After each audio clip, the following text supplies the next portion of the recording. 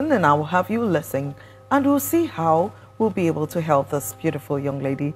Hi, my darling. How are you? Hi, Miss Nancy. I'm not doing so well. But you will be fine. Sure, I believe so. Yes, I mean, sharing your story, giving your confession is the first effort at healing. So you will be good. Now I'm ready. Can we have your confession? Miss Nancy, I am a married woman, but as I'm speaking, my marriage is at the verge of breaking. And I'm also at the verge of losing the only person I have in my life as my sister. I'm a married woman and I have 3 kids. All my life, I've had my sister as my family. We are orphans, and my sister has been the only one I have, and I have been the only one she has. Beautiful. And so my sister got married, my younger sister actually. You are the older one? Yes, please. Okay. My younger sister got married before I did. She got married to a very loving and caring husband. Oh. I've always had eye for this man, you know, but You've always had eye for my your sister's husband? yes. Your little sister's husband? Yes, please. Okay. But I kept it away from my sister and I kept it to myself. They also have 3 children. Okay. And so 5 years later, I also got married. And over 3 years, I wasn't able to conceive. My husband and I tried everything medically. We've been to hospitals. I tried herbal medicines, everything possible, yet we weren't conceiving. So one of the doctors told me personally that the fault is for my husband and he would never be able to father a child due to an ailment he had when he was a child. And so I wasn't able to break this news to my husband, so I kept it to myself. So one day I was there when a friend of my husband called me that he wants to tell me something. I was like, okay. He told me my husband, out of frustration, has a child, which they named the child yesterday. Okay. With a lady, I am even paying her school fees at the university level. She has a child for my husband. And he went to name this child? And he went to name this child without my knowledge, without telling me anything about it. Whoa. Whoa. And so I felt that my sister would disrespect me because after all, she got married before I did.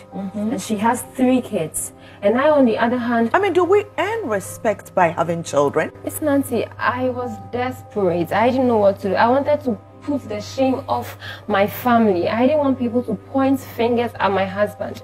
Not knowing he, on the other hand, wasn't thinking about me but himself. And so out of desperation, I decided to do everything possible to be called a mother. Of course, every woman wants to be a mother. I mean, these days, not every woman, right? Yeah, but I was very desperate.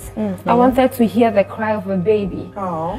And so one day I was there when my sister called me that she was going on a vacation with her kids, and so she wanted me to help her take care of her husband in terms of her food, cleaning, and everything the husband would need in the house. And so I gladly accepted, not because I had intentions of seducing my sister's husband or doing anything. You were just being a big sister, I was naturally. just being a big sister. Oh. So I accepted, and as I was doing these duties for my sister, one thing led to another, and we had sex.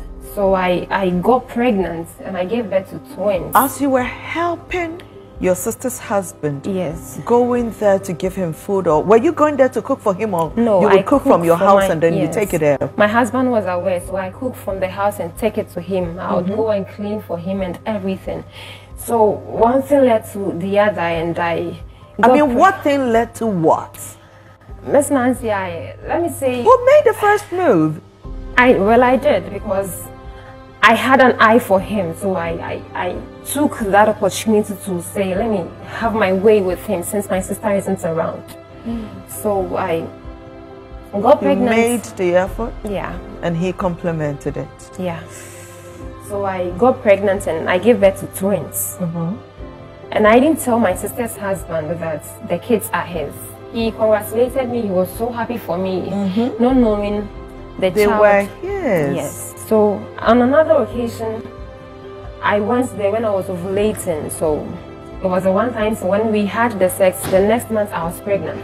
Okay. And so now that's how come you have those 3 kids? Yes. So one shot gave you 2? Yeah. Dear.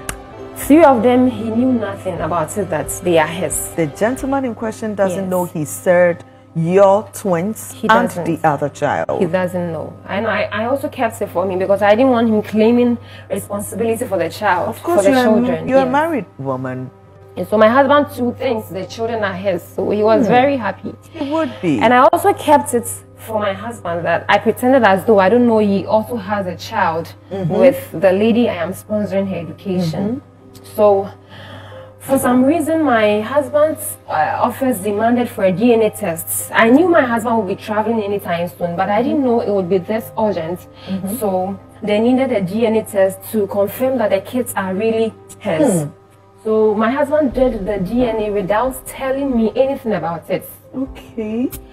One day I was there when my husband approached me angrily, asking me who the father of our children are. And I was like, what is he talking about? I don't know what he's talking about. I pretended as though I don't know what he's talking about. Meanwhile, I knew exactly what my husband was talking about. So I also didn't want him to know. Even though I was angry, I kept my cool. I didn't want him to know. Because you wanted not to hurt him, right? Yeah. I didn't want him to know that he has a child, supposed child, with someone else. And even that child isn't his.